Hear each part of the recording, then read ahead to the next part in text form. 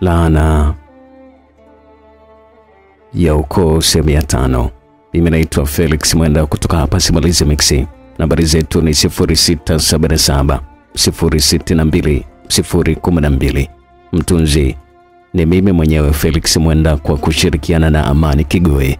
Nambari zake ni 0766 416 862.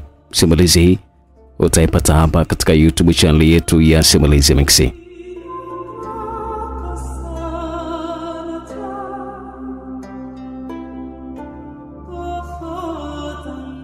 Sehemu ya 4, kama nakumbuka vizuri, tuliisha pale ambapo nilikuwa najiuliza tuiweje mama hata hawazi juu ya kikao kile ambacho mwenyekiti alikuwa amekuja kutupatia taarifa. Kilichoendelea, karibu sana katika sehemu hii ya 5.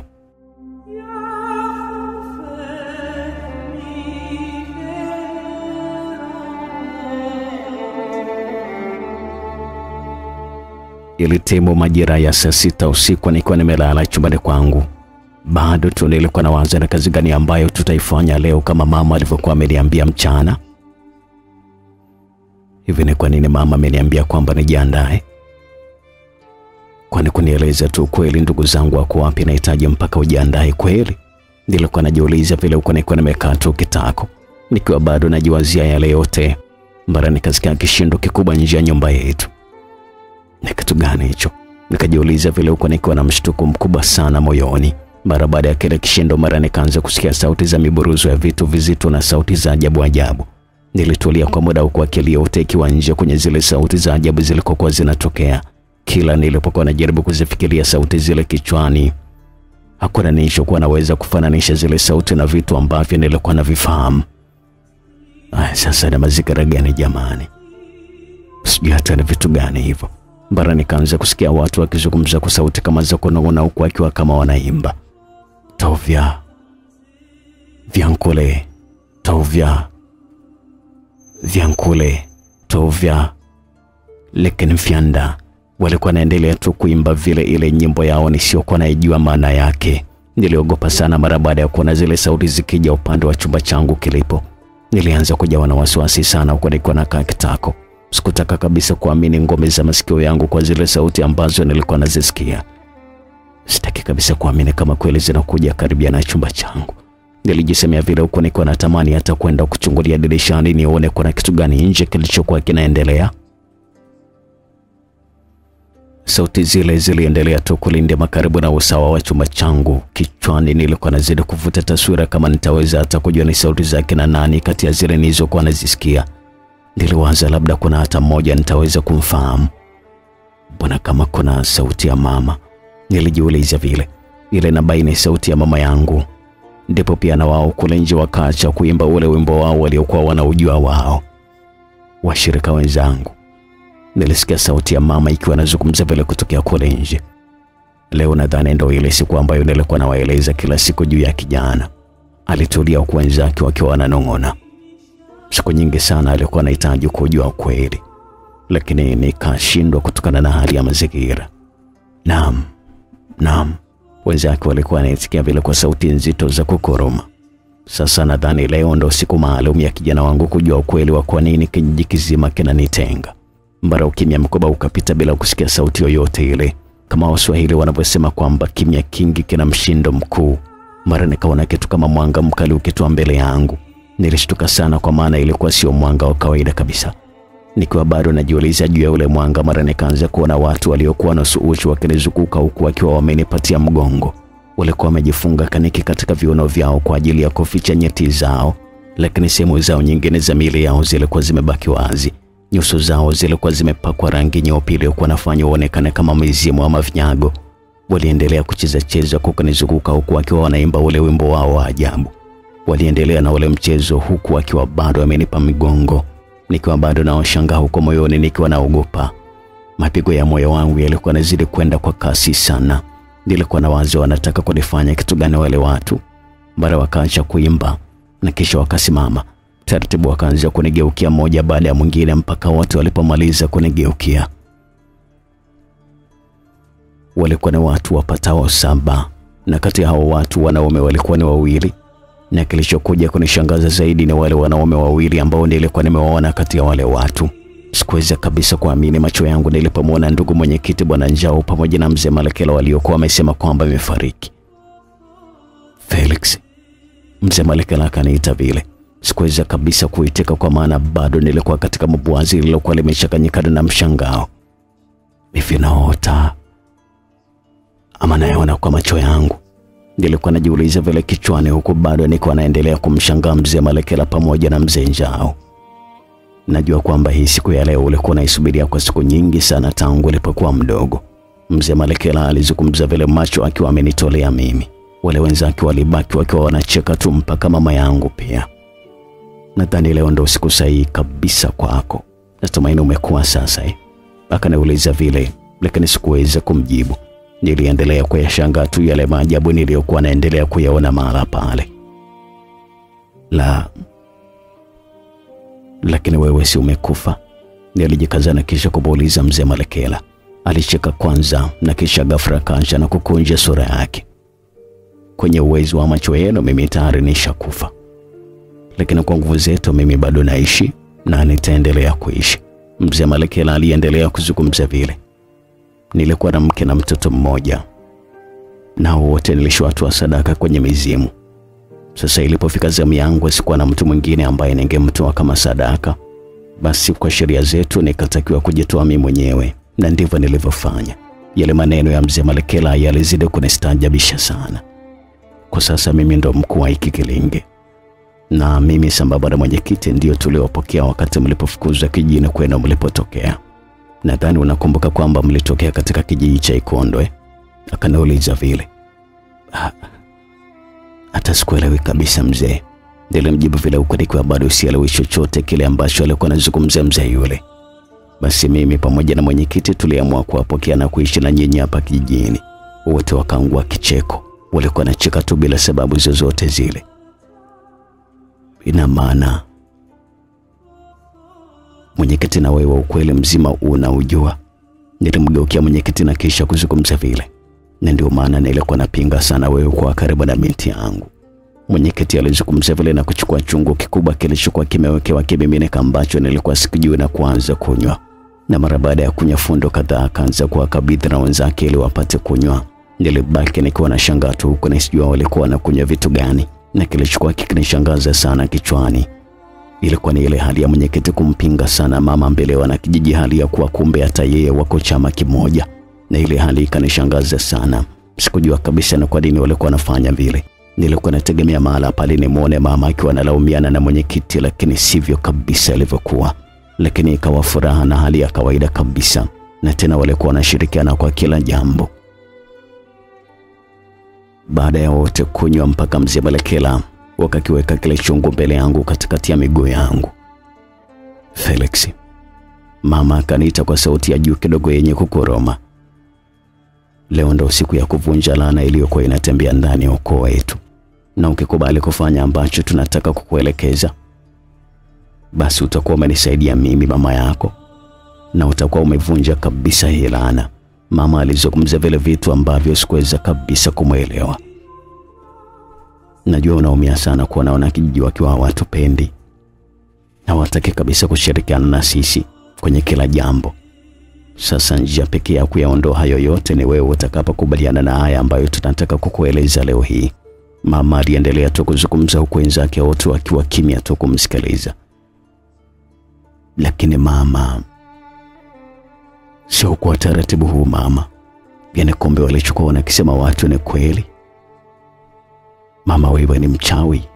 Nilizungumza vile kwa jaziba kidogo.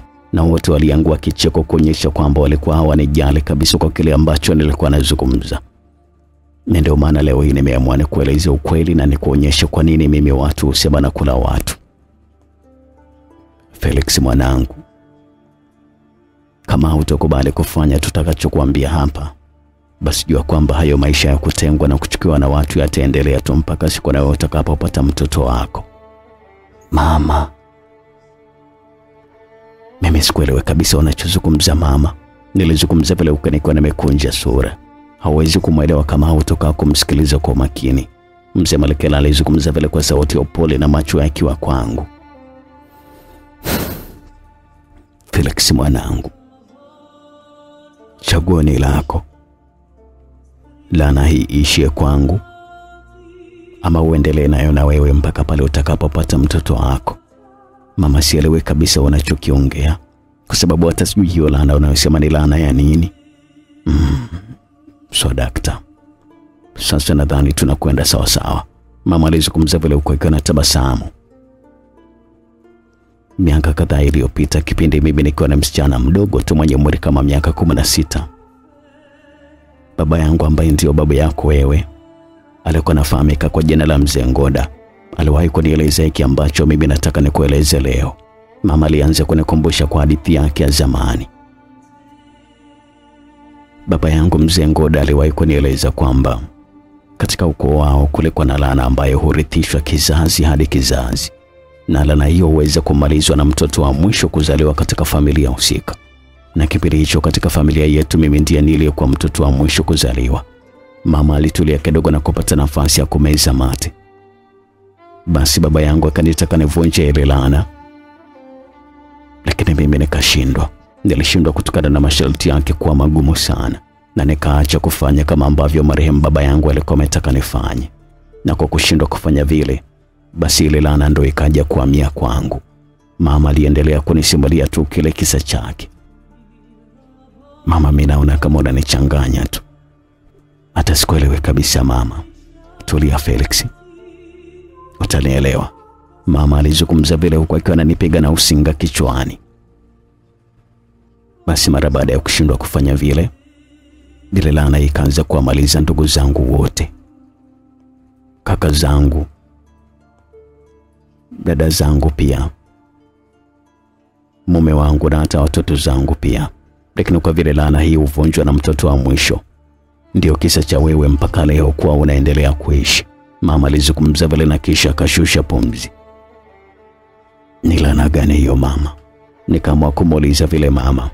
Vizuri sana, lakini kabla ya kujua hiyo laana ni laana gani, basi unabudi kunywa kilichomo ndani ya hicho chungu kwanza. Mama alinionyesha kile chungu kilichokuwa mbele katikati ya miguu yangu. Nilikitazama kile chungu kwa muda kidogo bila kufanya lolote. Nilianza kujiuliza maswali kwamba kuna kitu gani mle ndani ya chungu, na ni kwa nini kuijua ile laana mpaka ninywe kilichomo kwenye kile chungu. Niliendelea kujiuliza maswali, na watu wote walikuwa kimya tu wakinisubiri nifanye kile ambacho nilikuwa nimeagizwa. Hapana mama, mimi siwezi kunywa, nilijibu vile na kutaka kuinuka pale ambapo nilikuwa nimekaa, lakini nikajikuta nilikuwa nashuka mabegani huko nilikuwa nakandamizwa kurudi kukaa chini pale ambapo nilikuwa nimekaa. Nilijitahidi sana, lakini nikashindwa kwa sababu nilikuwa nimeshikiliwa kisawa sawa. Na pale pale wazee wenzake na mama wakaanza kunidhibiti kwa kunishika miguu na mikono yangu ili kusudi nisiendelee kufanya fujo. Na baada ya kunishika na kunidhibiti, ndipo mama alipochukua kile chungu na kuanza kurejesha ule uchafu wao. Nilijaribu sana kuhangaika ili kusudi nisinywe, lakini nikashindwa kutokana na wale watu kunizidi nguvu. Hatimaye walinizidi nguvu na kufanikiwa kuninywesha ile dawa. Ilikuwa ni dawa chungu, mfano wake hakuna. Ilifika taratibu kwenye koo langu mpaka ikafika tumboni.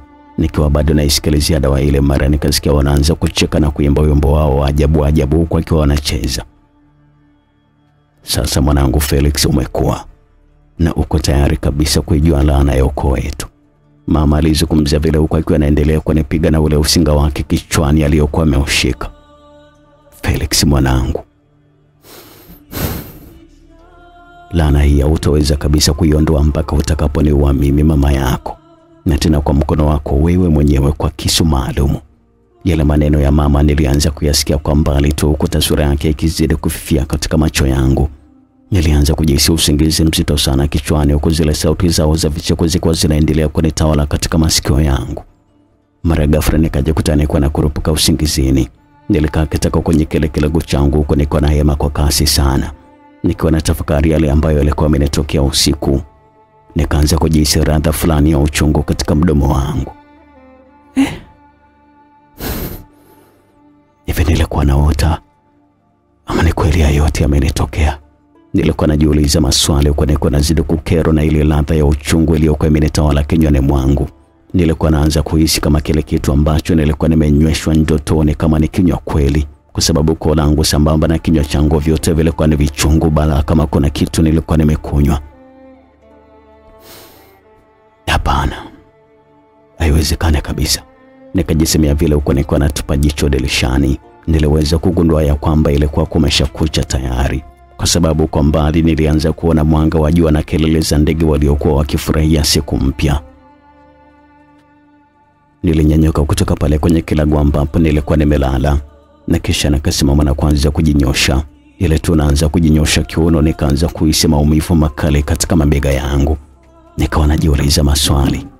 Nilijiuliza kwa muda, ndipo nilipogundua kwamba ile maumivu yalikuwa yanatokana na kule kukandamizwa wakati walipokuwa wakinilazimisha kunywa ile dawa kwenye kile chungu.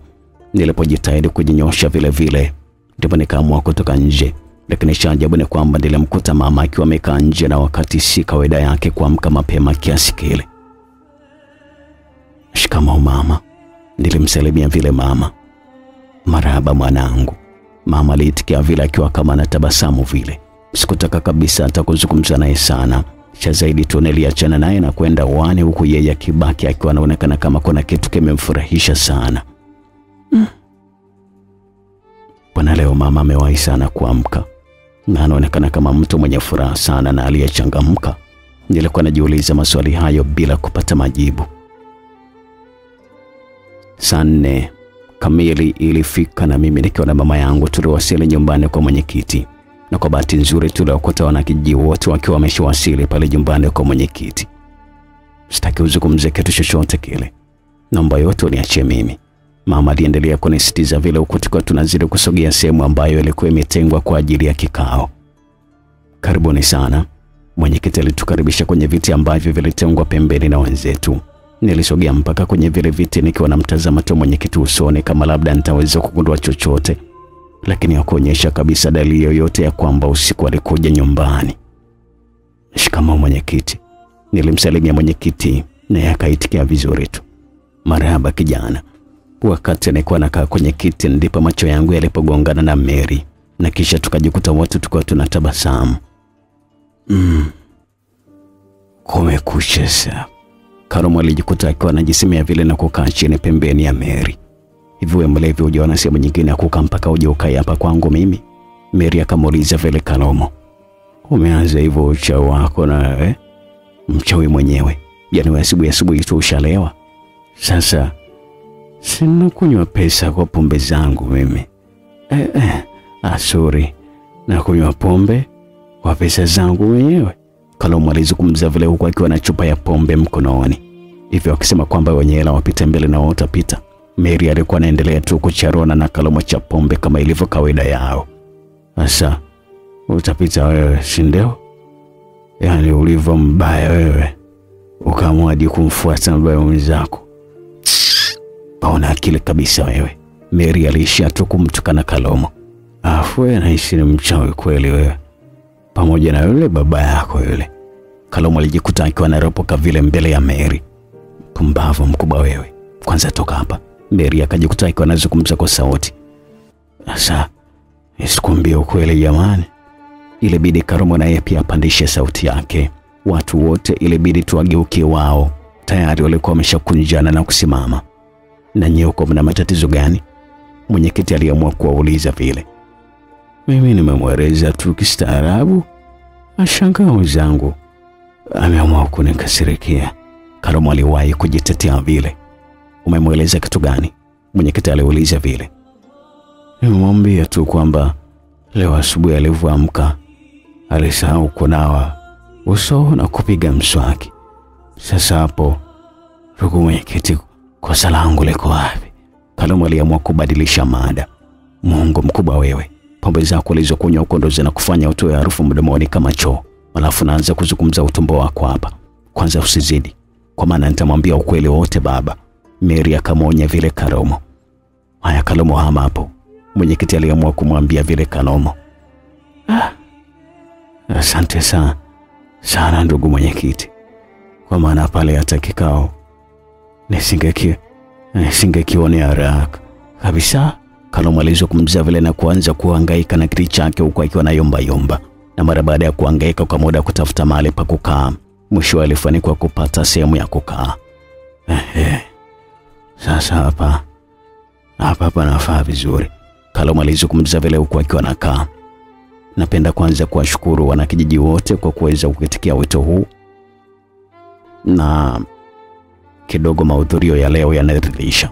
Mwenyekiti alianza kwa kufungua kikao. Kwanza kabisa tumshukuru Mungu kwa kutuwezesha kufika mahali hapa leo, na labda tunaweza kusema kikao kimefunguliwa, na ajenda kuu ya leo ni kuhusu huyo mwanakijiji mwenzetu. Tumejikusanya hapa ili kutoa hitimisho ama uamuzi gani uchukuliwe dhidi yake pamoja na kijana wetu. Mwenyekiti alivyozungumza vile, kila mwanakijiji alikaa vizuri huku mkono wake ukiwa hewani, na wakati mwenyekiti alivyokuwa anafungua kikao, kwa upande wangu nilikuwa nikimwangalia tu mwenyekiti huko, nilikuwa najaribu kuvuta picha kwa yale yote yaliyokuwa yamenitokea usiku wa kuamkia leo, siku ya kikao. Hivi ile ilikuwa ni ndoto ama ilikuwa ni kweli? Na kama ni ndoto, vipi kile ambacho nilikuwa nimenyweshwa? Hapana, sitaki kabisa kuamini kama ile ilikuwa ni ndoto. Lakini mbona mwenyekiti haonyeshi kabisa hata kunionea aibu? Kabla sijaruhusu maoni yenu, ndugu wana kijiji, kwanza ningependa kuyaainisha yote malalamiko yenu mlioyaleta kwangu dhidi yake. Hapo ndipo tunapopataka sasa. Kalomo kama kawaida yake alikaa vizuri na kisha kuzungumza vile. Jiji hawakuelewi kwa sababu ya maisha yako ambayo unaishi. Hawana ndugu, mume, na haijulikani ni wapi walipo. Lakini pili, wanadai kwamba tetesi walizozipata kutoka kwa wanakijiji waliokuwa naishi nao kabla ya kuja hapa ni kwamba wewe ni mchawi na pia unakula nyama za watu. Na tatu, wanakutumu ya kwamba wewe ndio uliyemtuma kijana wako kwenda kumroga mzee Malekela ili afe. Nadhani hayo ndio malalamiko yao dhidi yako. Mwenyekiti alizungumza vile na kisha kumwangalia mama. Sasa nikipenda niwakaribishe wanakijiji kwa kutoa kwanza maoni yao na nini kifanyike juu ya malalamiko yote haya. Mwenyekiti alimaliza kuzungumza vile huko akiwa anatengeneza karatasi zake. Karibuni sana wanakijiji. Pale mikono ikawa hewani na kila mmoja akionekana na hamu ya kutaka kuchangia lile jambo. Ile hali kwa haraka ikanifanya kujua kwamba wanakijiji walikuwa wamekwisha choka kabisa na maisha ya kwetu. Labda nianze na Chandole Kalomo. Asante sana ndugu mwenyekiti kwa kuweza kunipatia nafasi adimu kabisa. Naweza kusema mimi umenipatia nafasi ya kutoa hukumu juu ya hawa wanga, wachawi na wala nyama za watu. Lakini bado halijathibitishwa hilo ambalo nasema bwana Kalomo. Huko kuthibitishwa mwenyekiti mpaka siku mwana wa Mele uone ameliwa au siku wa mke asubuhi haona mguu wamekula. Kalomo aliendelea kumwagika vile. Naomba nenda moja kwa moja basi kwenye maoni yako bwana Kalomo. Niko na kutaka kwenda huko mheshimiwa mwenyekiti. Na hapa bwana, mimi mawazo yangu ni kuwataka watu wahame, maana kila tukiwafanyia vitimbi wahame, lakini tunagonga mwamba. Kalomo akabewa kidogo pombe na kisha kakoa kulegeza koo lake. Bwana, mimi naona wahame tu. Masuala ya sisi kunywa kwa kimoya hapa cha kuogopa kurudi nyumbani usiku kisa wachawi hatutaki kabisa.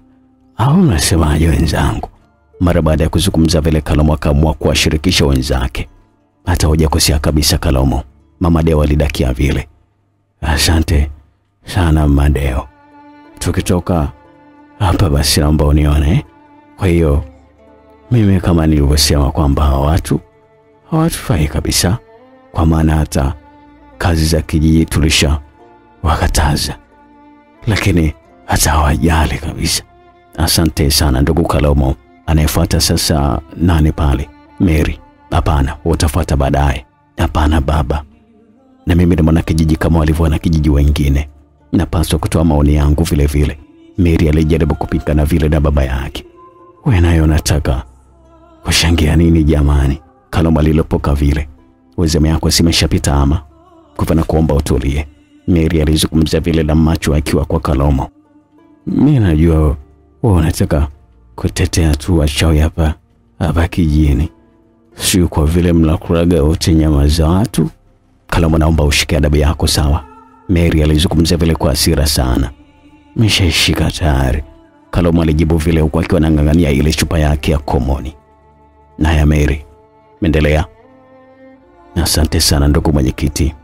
Mimi kwanza ningependa kutoa pole kwa wana kijiji wote kwa kumpoteza mzee wetu mashuhuri, mzee Malekela. Kumbe ukiachaga ujinga unaongea pointi Kalomo alidakia vile na kumfanya Mary amwangalia na kisha kuendelea. Lakini pili, ningependa kusema kwamba serikali haiamini kabisa uchawi na kuna mtu atakayeweza kuthibitisha uchawi mbele ya mahakama. Kalomo aliguna vile. Na mna kithibitisho gani cha kuonyesha kwamba wale ni wachawi? Mliona wakati wanakula hizo nyama za watu? Sawa. Sasa wewe maoni yako ni yapi?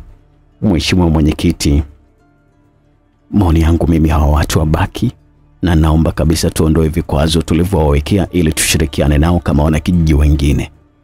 Wao wanataka kutua kijiji kizima. Kalomo alijisemea vile huku akiwa anasikitika tu.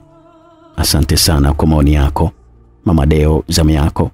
Asante sana mheshimiwa mwenyekiti wa nafasi hii. Mimi yangu ni machache tu. Siko mbali sana na bwana Kalomo. Shwadakta. Kalomo alijikuta akiwa anazungumza vile kwa sauti ya juu mpaka watu wote wakamgeukia yeye.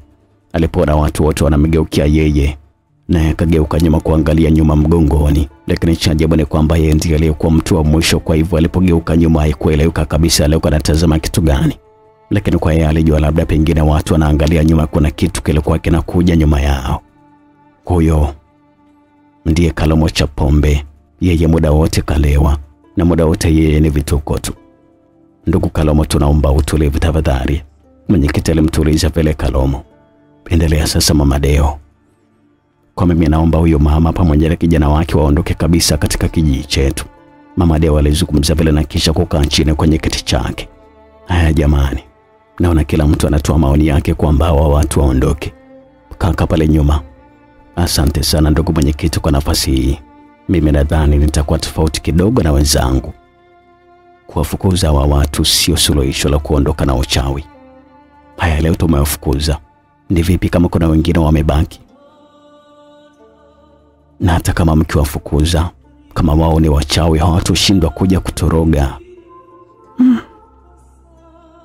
Siku zote mimi nakuona kama zimo. Kumbe na wewe ni tupu kabisa. Kalomo alibaki akiwa anajisemea vile.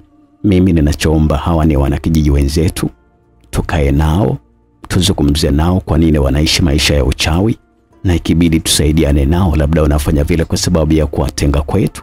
Yule kijana aliyefahamika kwa jina la Samuel alizungumza vile kwa kujiamini kweli kweli. Mimi nashauri tusiwafukuze. Cha msingi ni kuwaondolea vikwazo tulivyowawekea ili kusudi maisha mengine yaendelee. Ni hayo tu mheshimiwa mwenyekiti. Asante sana Sam. Sasa suluhisho ni lipi ndugu mwenyekiti? Kalomo aliuliza vile. Bado kikao hakijamalizika. Wakiwa bado mwenyekiti anajadiliana na katibu wake, mara upepo mkali ulianza kuvuma. Watu mwanzoni walijua kwamba labda pengine ulikuwa ni upepo wa kawaida, utapita na hali itakuwa shwari kama ilivyokuwa imezoeleka.